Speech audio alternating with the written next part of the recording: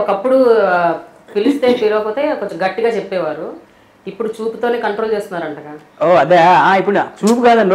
For example ఉండండి, నేను చెప్తా. నిన్న ఎవరితోనో మీటింగ్కి వెళ్ళాం. ఆ మీటింగ్ ఏంటంటే ఏదో ఒక ఫ్లాట్ గురించి అండి, ఏదో రేట్ గురించి. ఫర్ ఎగ్జాంపుల్ చెప్తున్నాను. ఆయన ఏదో దాని గురించి చెప్తున్నారు.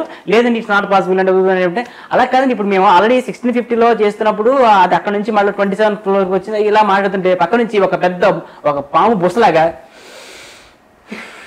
అది వినిపించిందండి. తను పక్కన ఉన్నాయి, నేను అది చూడట్లా.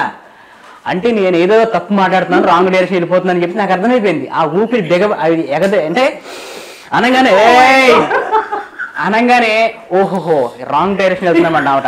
అది సార్ ఇప్పుడు మనం అది యాక్చువల్గా చేసేద్దాం సార్ అది చెప్పేసి నాకు అర్థమైపోయింది. ఆ ఊపిరి తీసుకోవడంలో అర్థమైపోయింది నేను ఎక్కడో ఏదో తప్పు చేస్తున్నానని. అది కాదండి, ఇప్పుడు ఏంటంటే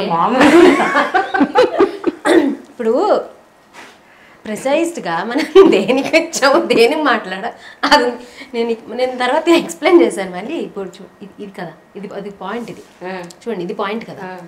మనం ఇక్కడ నుంచి ఈ పాయింట్ ఎక్స్ప్లెయిన్ చేయడానికి మాక్సిమం ఇక్కడ నుంచి వస్తాం. నీకు ఇంకా బాగా ఎక్స్ప్లెయిన్ చేయాలి, ఇక్కడ నుంచి రా, ఇక్కడ నుంచి ఇలా కదా రావాలి. తను ఏం చేస్తాడు పాపం, బాగా ఇంకా అర్థం అవ్వాలని ఎక్స్ప్లెయిన్ చేయాలి.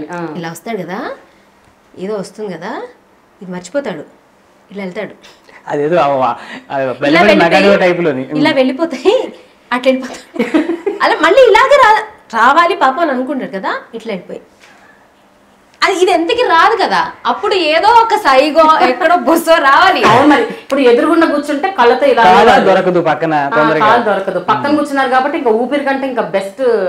నా ఊపిరిని అర్థం చేసుకుంటారు కాబట్టి అర్థమైంది. అంటే నాకు తెలిసిపోతుంది అక్కడ గట్టిగా ఊపిరి తీసిందంటే వెంటనే నేను ట్రాక్